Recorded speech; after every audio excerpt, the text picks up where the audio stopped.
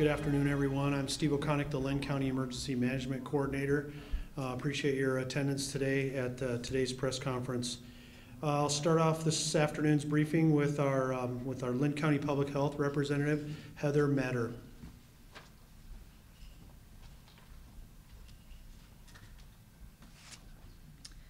Good afternoon. COVID-19 is circulating in Iowa communities, and many more Iowans are likely to become ill in the coming weeks. To reiterate what we have said several times, social distancing is putting space between yourself and other people. Maintain a distance of 6 feet between yourself and others. Avoid gatherings greater than 10 people. Cover your cough, clean your hands, and contain yourself at home when sick. The actions you take today and in the near future will directly impact the ability of our healthcare system to care for those that are ill. Every single person needs to do their part to stop the spread of COVID-19. To our business community, if not implemented already, businesses need to prepare their workforce to be impacted by COVID-19. Actively encourage sick employees to stay home. Educate employees about how they can reduce the spread of COVID-19 by covering coughs, sneezes, washing their hands, and staying home when ill, no matter how mild the illness. Be prepared for a large segment of your workforce to be impacted. Governor Reynolds has ordered many facilities to be closed to stop the spread of this virus. The following are hereby closed: all restaurants, bars, fitness centers, health clubs, health spas, gyms, aquatic centers, swimming pools, medical spas, massage therapy establishments, hair salons, barbershops, tattoo establishments, tanning facilities, theaters, live performance venues, motion picture shows, casinos, gaming facilities, senior citizen centers, adult daycare facilities. This proclamation goes through March 31st, 2020, but this is subject to change, and the date may be extended under the governor's authority. On March 22nd, the Iowa Department of Public Health updated isolation guidance for Iowans. This updated guidance applies to well Iowans, Iowans that are not sick, but may have the potential for exposure to COVID-19. This guidance states that Iowans should stay at home and isolate themselves from other people for 14 days if they have traveled outside of Iowa for business or vacation in the last 14 days, or if they live with someone who has symptoms of COVID-19, or they live with someone that has tested positive for COVID-19. To reiterate, even if there is not a diagnosis of COVID-19, but the person is symptomatic, so symptoms of fever, cough, or shortness of breath, we are asking you to stay home for 14 days. Most Iowans infected with COVID-19 will experience only a mild to moderate illness. Most mildly ill Iowans do not need to go to their healthcare provider or to be tested to confirm that they have COVID-19. Sick Iowans must stay home and isolate themselves from others in their house. If you think you may need health care, call your healthcare provider first. Your provider will assess whether you need to be seen in the office or if you can recover at home. This will help to ensure that the limited supplies of personal protective equipment, also known as PPE, is conserved for those most in need of medical assistance. Iowans that are ill with a fever or respiratory symptoms, such as a fever, cough, or shortness of breath, should stay home and isolate themselves from others in the house until they have met the following conditions. They have no fever for at least 72 hours. That is a full 3 days of no fever without the use of fever-reducing medications.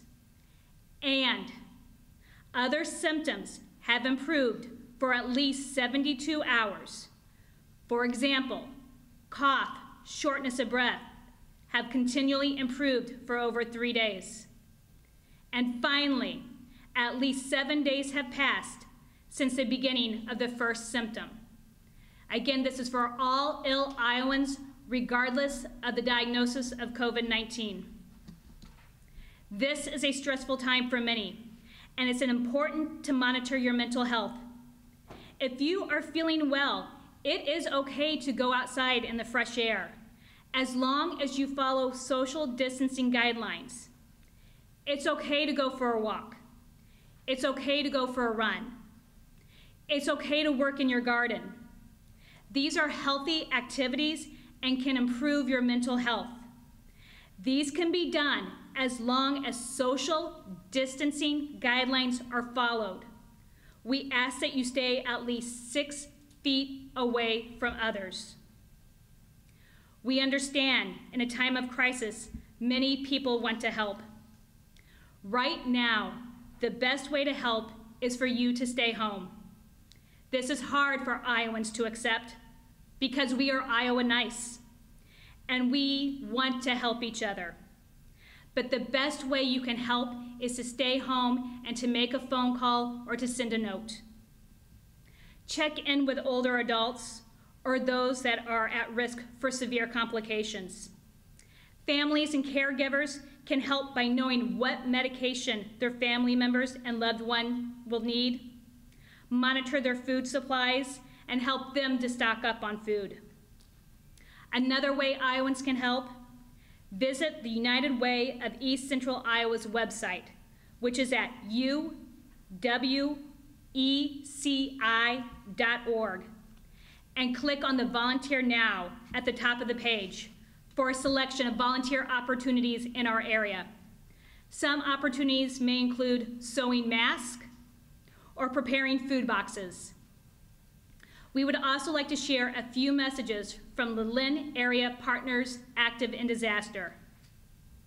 Quick read thermometers for mental health and child care providers are needed. Donations of these thermometers can be dropped off at the HACAP corporate office located at 1515 Hawkeye Drive in Hiawatha between the hours of 8:30 a.m. and 4:30 p.m. Monday through Friday.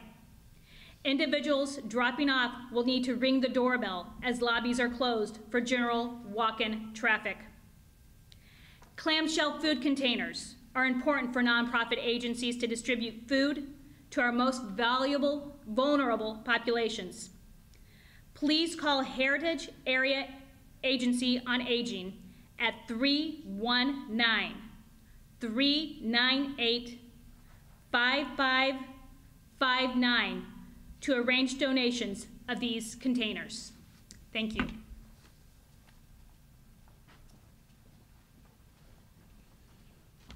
Thank you, Heather. I'd like to now introduce Dr. Tony Myers, Chief of Medical Affairs, Mercy Medical Center. Doctor.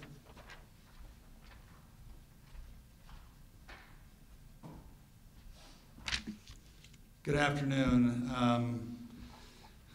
I agree with everything that Heather clearly said. It was a wonderful outline of what we're facing right now. This is the time, and things have changed from preparation to now We really, really need to act in a very specific way. And I'm going to just throw out a little bit of math here. So we have 4 cases. If you look at best case scenario of countries that have done really good, tight social distancing, staying at home, you're looking at a rate of doubling every 4 days. So that doesn't sound too bad, but you say 8 and then 16 and then 32, and rapidly, within 3 weeks, we are looking at over 200 cases a day. And those are new cases, and it'll just double at that point. You're looking at 20% of those needing to be hospitalized. So that's 40 patients per day needing to be hospitalized. And those people don't go home the next day. These are sick people, so they'll stay in the hospital. 20% of those that are in the hospital will require critical care, intensive care. A smaller number will require ventilation. And as we run through the numbers, you can see that over the next 3 weeks, that will rapidly put the hospitals in a position of stress. The hospitals have ramped up their ability to take care of patients that are critically ill by more than 200%. But even with that, again, I go back to the start of those numbers, is that's if we do a really good job. And this is where we need to start doing things like figuring out how to help our neighbors, where if they need supplies, that we need to start looking at social networking on how we can have one person go to the store and get groceries for the entire neighborhood or friends and family. We really need to limit going to any kind of a store, and you need to stay inside. I agree with Heather that we need to be outside. We're Iowans, we need to be outside and breathe the fresh air, but going to the store is not the way to do it right now. We need to really tighten this down. If we don't do a good job of doing that, the numbers immediately double, and they could worsen after that. If they double, by 3 weeks, the hospitals will be in a very critical position on whether they will be able to take care of the number of critically ill we have. So I just want to stress again how important it is. This is when we all need to come together. We all need to stay at home. We need to sort of help our neighbors, and we'll get through this. But the next 3 weeks will determine how well we get through this. Thank you.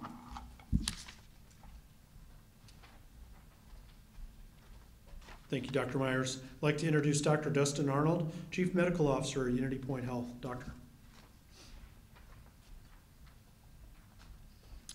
Good afternoon. I'd like to reiterate some of the points made by my colleagues, both Heather and Dr. Myers. If you have a mild illness, please call your physician or your primary care provider and ask for directions. Do not just present to whether it's an urgent care emergency room or the clinic. Your physician or healthcare provider can guide you through that and direct you where you need to go next.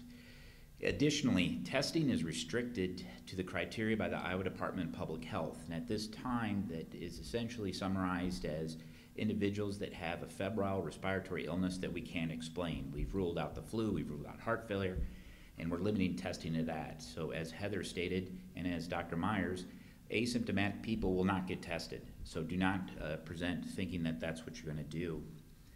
I'd like to thank the community for their overwhelming response on sewing masks and delivering them to St. Luke's Healthcare Foundation. It was so overwhelming we actually had to shut it down for a little bit, but that's back up and running, and it was impressive the response that occurred. But I'm asking for one more favor, and that is to stay home. As Dr. Myers indicated, if we can stay home during the next couple weeks, it will have a tremendous benefit. And I like to use the phrase, dig the well before you're thirsty. And so I'd like not to be in the position where I'm digging the well while I'm thirsty. So thank you.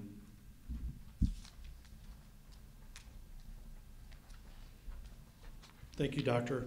Next, I'd like to introduce the City Manager for the City of Cedar Rapids, Mr. Jeff Pomerantz.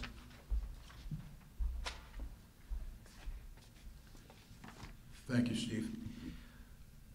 As City Manager, it's my responsibility to announce today that the City of Cedar Rapids will be suspending its transit service, the fixed rate transit service, effective Wednesday, March 25th, as an additional measure to limit the spread of COVID-19. Like other recent city service and facility changes, and the other changes in services that we've heard about across our county, state, and country. The suspension of transit services being done in response to recent recommendations from the Centers for Disease Control and Prevention, the White House, the Iowa Department of Health, which caution against gatherings of people to help limit the spread of COVID-19. Suspending a service like transit is a very difficult decision for a city and for a community, but it's one we must make in order to help prevent a possible spike in the number of cases that could overwhelm our medical facilities. So again, we take this step with great caution, with great concern, but also knowing, as we've heard from our medical community and from our Linn County Department of Health and from our governor, that this is in the best interests of our community. We've been taking measures to regularly clean and completely sanitize all of our buses daily. But there's still a confined space that's filled with many people throughout the day. We are at a critical moment, as we've heard, in preventing and limiting the spread of COVID-19 is job one for all of us, for the government, for the nonprofit community, for the business community, for our healthcare facilities, for all of us. It's vital that we take the actions needed to protect our community. Cedar Rapids Transit Service will continue today and tomorrow. Today, obviously, we just have a few hours left, but it will continue. And then Tuesday, March 24th, regular operations. After the close of business on Tuesday, the transit service will suspend until April 13th, 2020. That date could change to a later date upon further notice. Certainly, we all hope we won't have to do that. Neighborhood transportation service that we know of as NTS at Horizons will be expanding their after-hours service to provide daytime rides to work for those with critical employment transportation needs, such as work at hospitals, work at grocery stores, work at care facilities, and convenience stores and gas stations. It will not be business as usual. NTS is a small entity with dedicated management and employees, but there's only so much they will be able to do. So again, we're focusing all the rides to work in those areas that I mentioned, those areas that we consider to be absolutely critical. To schedule a ride, citizens should call 319-363-1321 24 hours in advance. All that information is also available on the NTS website, www.horizonsfamily.org. There you'll find the service, schedule, and regulations for NTS. We also operate as a close partnership with Linn County. Linn County Lifts paratransit service will continue rides for existing customers.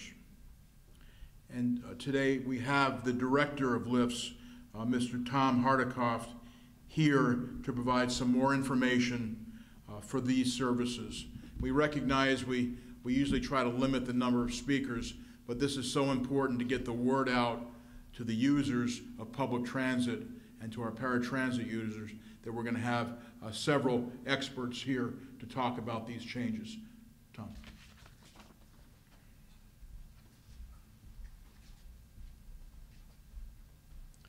Thank you, Jeff. So Linn County Lifts will continue to provide essential services for existing customers. Essential services could be defined as medical trips, pharmacy trips, dialysis, grocery needs, This is for individuals with disabilities, individuals who have no other resources to access these services. All other persons in need of essential medical transportation can call Lyft. They can call at 319-892-5170. Again, that is 319-892-5170 to see if those rides would be available. Similar to NTS, we do not have an unexhausted supply of trips, but we will do what we can to assist the community. Priority will be given to seniors and persons with disabilities. The vehicle capacity of Lyft, and I speak for Mike with NTS, is limited due to the social distancing requirements. So the old capacities are no longer in effect. We have to maintain that social distancing for the overall good. We have smaller buses, less space. Lyft has also expanded their cleaning regimen to include a thorough disinfecting of all vehicles every evening and wiping down all surfaces between riders to try to eliminate the spread of the COVID virus. Thank you.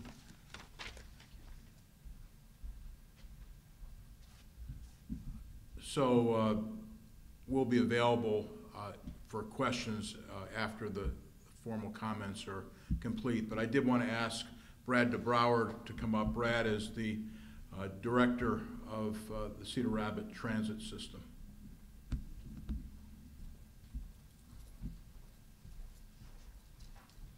Thank you, Jeff. Just want to say that we regret any inconvenience or hardship that the suspension of bus service may cause to our passengers, especially those that are dependent on the buses.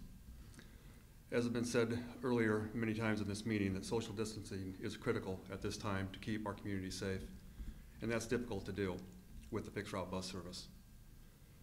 We are committed to reinstating the city bus service when we can better ensure a safe environment for our employees, passengers, and the public. Again, a sincere thanks to our partners, NTS and Lyft, to help provide rides to those essential services and get us through this difficult situation. Thank you.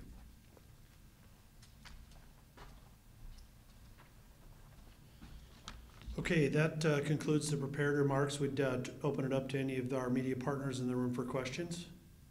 I would just remind, if there's a question from the room, to address it to the person who you want to ask the question to, and the person answering to repeat the question for those that may not hear the question in the room. This is for Dr. Myers. When you said that if the numbers double by 3 weeks, the hospitals will be in a very critical position, what do you mean specifically by this critical position? Dr. Myers from Mercy Medical Center. So the question was, what do I mean by the hospital being in a critical position? So there's two things there. Actually, there's multiple things that we look at. One has to do with space, especially critical care space for patients, and then also we've got to realize that there are other patients that have other things. So we're trying to separate the patients that have the virus from other patients. So there's space issues. There's issues with the number of critical care beds. Again, we've ramped that up by 200%. There's issues with ventilators. Again, we've increased that by 200% as well. And so when I state those numbers of the doubling every 4 days, which is what we're seeing with very good social isolation, it's very good, because if we don't do it good, it's twice that high. Then we're getting into a position in 3 weeks where we're looking at 20 or 40 new hospitalizations per day. And then you can just imagine they're going to be there for a while, and then if we have 10 of them become critically ill, that's 10 per day of critically ill people. So I guess the numbers sort of speak for themselves as far as how much we can take until we get to a place where we're going to run out of resources to take care of them. So, as it's going now, if the rate keeps doubling by the end of 3 weeks, the hospitals will run out of space. No, we'll be okay if we do what we're supposed to do, right? And this is if we don't do what we are supposed to do at all. If we were, this community is already way ahead of a lot of communities. communities, right? We're already doing social distancing. We've already shut down the restaurants and the bars and the transportation, which I know was hard for the community to do. All of those things are the smart, right thing to do. So we're already in a way better position than what we would have been if we hadn't done that. But now is the critical time. We can still overflow the hospitals if we don't do a really good job. And the reason why I bring it out, honestly, is that over the weekend that I had to go on an errand, and there were an awful lot of people out.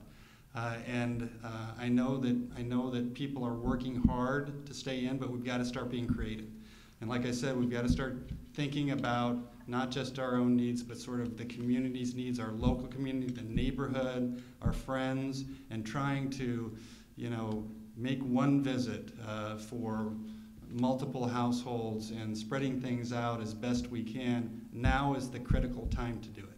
How we act now in the next couple of weeks, 3 weeks, is going to define whether we get through this well, which I think we should, but it's critical, and that's the message, is we've got to do this right now. Going on, but then either you want to answer it or Heather. Since it's been about a week since this social distancing has really been strongly encouraged, and with it being about a week since the restaurants were encouraged to close down, of course we know it's a different scenario. Frankly, what have you been seeing from people here in Linn County? Have they been following the directives, or do people need to take more precaution and take more heed of it? Well, that's what I was just saying when I went out to the drugstore this weekend. There were an awful lot of people out that, and so, actually this is something that you can track on Google, how many people use a store on any given day at any given time, and actually they have live data. And so if you look at what we're doing now, I spent, this is what I do on my weekends, spend time doing things like looking at Google. But you can track, and we are decreasing our use. So if you look at the drugstore that I was at, the use was less than the average use at 1 o'clock on a Sunday. It was less. It was just only about 20% less. We need to be better than that. We need to be, more than 50% less. And so that's why I say is, there's clear, very good data that if we do this well now, then we'll get through this and we'll be all right. Thanks. Any other questions from our media folks? Okay, we have a couple questions that we have texted in from those. I'll introduce Caitlin Emmerich from Linn County Public Health. This question is from Kate Payne with Iowa Public Radio. She says, I'd like to know if Unity Point and Mercy are making the change some other hospitals are directing their staff to keep working if they come into contact with a positive COVID patient, so long as they themselves don't have symptoms. Knowing that people can transmit the virus before they have symptoms, wouldn't that increase the chance providers themselves become a vector of the disease? Thank you.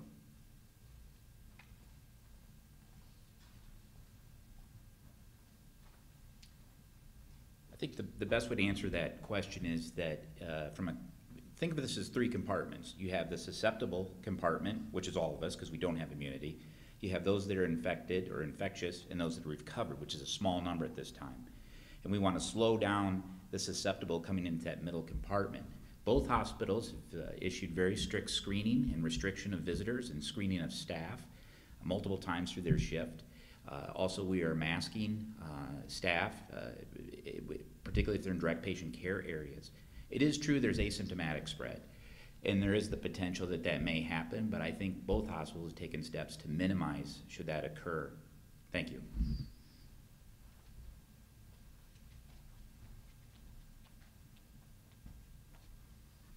I also have 2 questions from Brian Morelli at the Gazette. The first one is for Stacy Walker. It says, Stacy Walker said he would be in favor of a local shelter-at-home order. Governor Reynolds today said local officials have that authority. Could Supervisor Walker and representatives from the cities share your perspective on this, when and how you would make a decision, and what other approach you might take? Good afternoon, and thank you all for being here and tuning in, and thank you, Brian, for the question. I think this question is on everyone's mind, and I did hear that the governor addressed the ability for counties and municipalities to issue shelter-in-place or stay-at-home orders. If you look at some of the data sets and some of the modeling, I've been looking at what was prepared by a resource called COVID Act Now. And this was contributed to by data scientists and modeling experts from Yale, Princeton, Stanford, and Brown. So as our physicians indicated, we are at a critical point here. With no action, this model at least is projecting nearly 69,000 hospitalizations on April 24th, with only about 6,000 beds available in the state, which is 10% of what would be required. But as you heard, with proper social distancing, the crest of the transmission curve would occur in the middle of May with fewer hospitalizations. But with an extended shelter-in-place order, the peak occurs then in June, and the number of hospitalizations would fall to under 1,000, which is a really good place we would want to be. Now again, these are projections that were put together by scientists at Yale, Princeton, Stanford, and Brown, and they're using the best information they have that's available. And again, as the physicians let us know, that growth and infection rates are exponential once we get to a tipping point, which we are all actively trying to avoid. So I guess in that context, you know, I am personally in favor of pursuing shelter-in-place orders, but really, from a county perspective, we know that our order will only be effective if different municipalities participate, as Cedar Rapids and the city of Marion are where the population centers are in Linn County.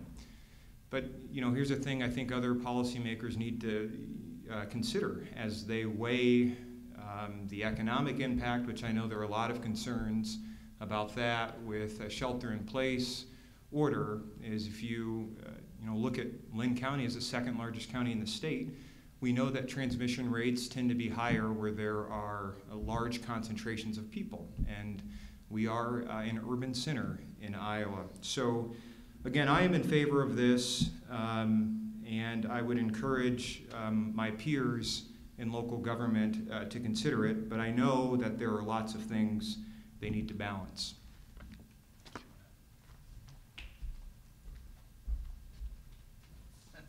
Do you have another No, well, I think he mentioned the city also. This is Jeff Pomerantz from the city. So there's just a lot of study that still has to be done on this. I know we don't have a lot of time, so we need to move quickly. Personally, I think it makes a lot of sense for our area based on what I'm hearing from our physicians and from other experts.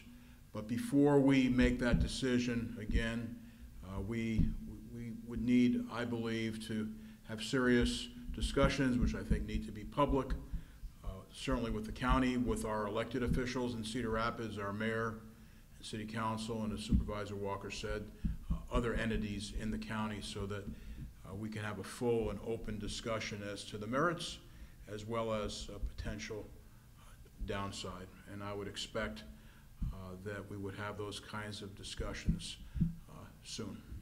Thank you.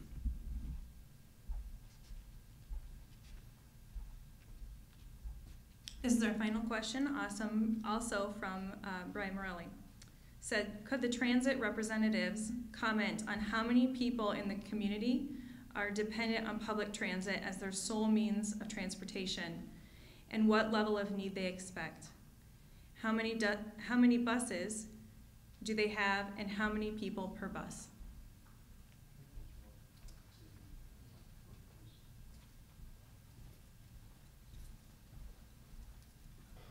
Again, Brad DeBrouwer, Transit Manager with Cedar Rapids Transit. Don't have the specific numbers to Brian's question, but I can say that ridership is currently down 70% from what we typically see on a typical day for our fixed route bus system. And what we're seeing, unfortunately, has been a lot of passengers that are just trying to get to a critical job or destination, but we have been seeing a fair number of social use of the bus. And again, that was critical to part of our decision as to why we shut down or temporarily suspending our service.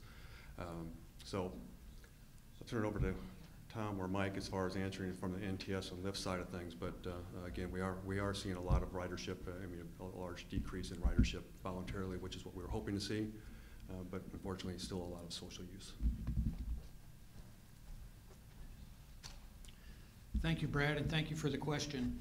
Linn County Lifts typically would serve over 300 individual rides per day. That also is down by about the same percentages as Brad is.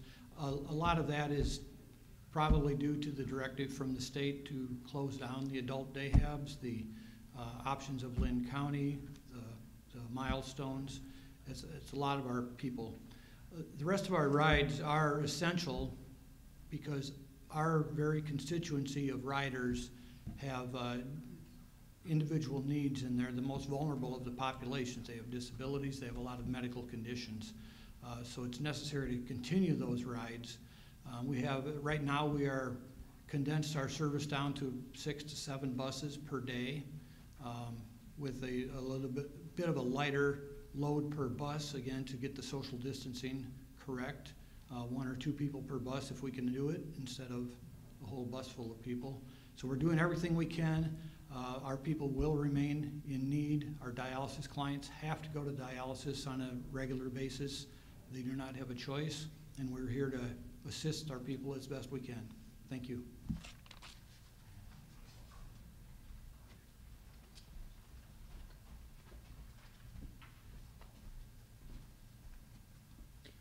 Thanks, Tom. Mike Barnhart with Neighborhood Transportation Service with Horizons. And there was a question about capacity, and as Jeff Pomerantz alluded to, we're not the city transit system, and our capacity will be much less.